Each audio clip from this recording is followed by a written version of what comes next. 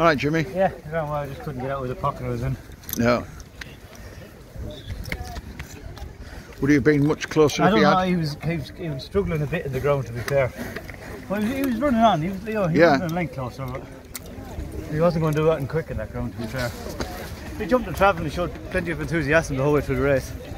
I was thinking I need something to open up here, but just don't have that tactical speed, do you, at the best of times? Yeah, and yeah, I'd say he was staying on though. He was trying. He's trying his best in that, like, so. I mean, but just as I'm moving out, he's giving me a shout, telling me not to go, so I kind of waited. But I bet if I look at the replay, I probably could have just went out. But anyway, he shouted at me, so I get days if I move him. But well, I think he's run a good race. The ground probably wasn't ideally in his favour.